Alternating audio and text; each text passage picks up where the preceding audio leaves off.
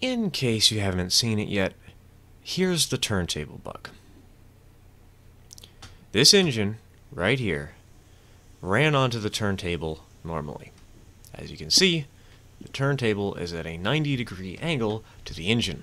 The turntable turned, but the engine refused to, for some reason. And if I go ahead and demonstrate this for a second, if I start turning the turntable, you'll notice the engine's just not moving at all.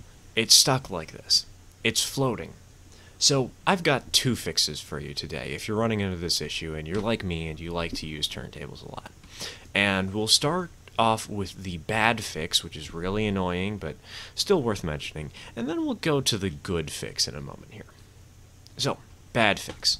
Let's go ahead and start by turning the turntable just a little bit so that the engine's floating but it's not completely off the turntable.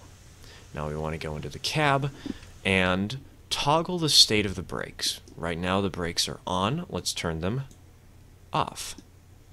As you can see, this doesn't always work very well. I was kind of expecting this to go a little cleaner, but there's a reason. It's the bad method.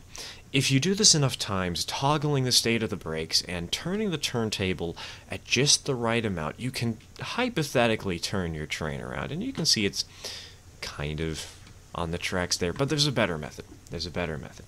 And this one, besides, would be painfully slow even if it did work. So let's go to the good method. What you're going to want to do is you're going to want to put your engine brakes on 100%, like here, and you're going to want to set the regulator to a tiny percent, so small that it cannot overpower its own engine brakes. You can just use W while you're in the third-person view, W on your keyboard, to set it to 2% regulator.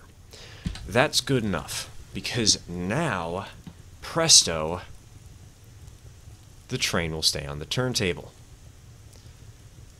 That's all there is to say, really. I'm honestly just making this video really quickly because I'm really happy that turntables work now, and hopefully this helps one of you people out there. So, have a good day, and I hope you learned something, and cheers, folks.